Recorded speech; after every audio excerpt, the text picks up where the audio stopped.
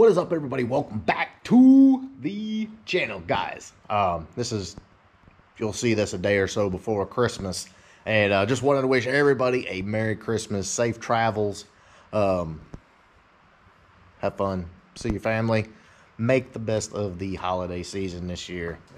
They go by so fast. Enjoy it. It's always a good time spending with the family. But guys, getting near and almost to the finish line of our little small block. Let me go ahead and bring you up to speed if you did not catch the last episode, where we're finalizing everything. We're pretty much there, but as you can see, another big order from LMR, so let's get into it. Oh, that's Alex. All right, back at it, guys. What did we get from LMR? We got a couple things. For some reason, there's not an FL1A at any parts store within a 100-mile radius of me. Welcome to 2021, whatever. Brand new Motorcraft spark plugs. Guys, check this out. You see how all these boxes say Motorcraft? When it comes down to stuff like this, if I can at all, I'm going OE. I don't even like the Ford Racing spark plugs anymore. I guess those are made in China now too, and they're... Anyway, so we've got brand new spark plugs. We got brand new wires. Brand new fuel filter. Obviously, that's going to go on later. This is a brand new flywheel for it. We're not obviously doing that today. But we got coolant temperature sensor for the gauge, air charge temperature sensor, and then fresh IAC and hardware. And then, of course, we got more bolts from LMR. I'm not sure which ones are left, actually. Yeah, I think we're pretty well done. Let me go ahead and recap. Guys, remember that nasty throttle body? Not bad, right? That's basically soaking in the most caustic freaking degreaser you've ever seen in your entire life, and then toothbrush and wire brush and all that. Doesn't look perfect, but pretty freaking close. Okay, where else are we at? This is all the LMR bolt kit. Guys, I'm telling you, do yourself a favor and buy them. I mean, look at it. They're freaking ARP here. You don't have those old crusty studs. They are worth their weight in gold.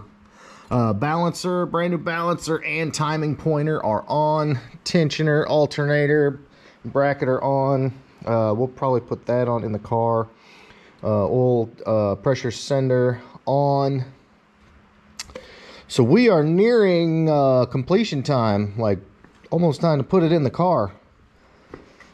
Everything's ready to go. Got our grounds, all of our vacuum lines.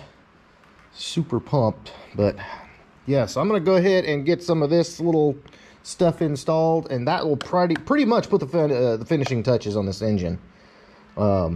This thing ought to run great. But yeah, let's get busy.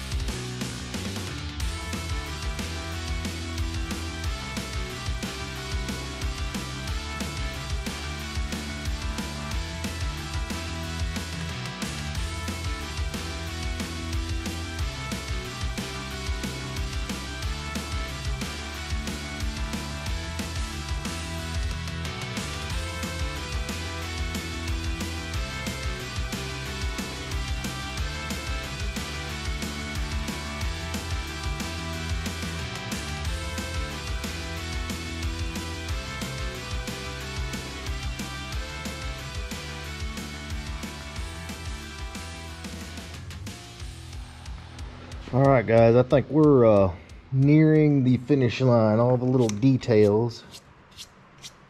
A couple things I'm missing. I do not have the gaskets. I ordered them. They haven't gotten here yet. And I ordered a brand new complete hose kit from LA Mart, upper, lower, the 2 heater hoses here and the 2 at the heater core. So waiting on those. I've already got the distributor. Let's see. I need the clutch. I've got the flywheel right there. And guys, probably the next time you see this, we're going to be dropping it in. I've still got, here's a couple of things, couple of notes. I've still got to clean the air conditioning compressor, and basically going to make it, look like new as well. And finish that up. I don't have to have that done to get it in the car. But that's pretty much all I like. We got, we've already got the distributor, and we're leaving it out purposely because we're going to prime the oil system before we actually start it, because this is a brand new engine. Definitely prime your oil system first. And guys, that's it. Crank pulley's right there. Brand new wires are there. So essentially, oh, and I've got this. I don't know where it's at, but it's here somewhere. But essentially, guys, we're pretty well nearing the finish line. And then we've got parts like this. I'm just going to clean. Just kind of make look as pretty as possible. But just a lot of little details, guys. The thing about going down a rabbit hole, and I'll go ahead and take a sidebar real quick.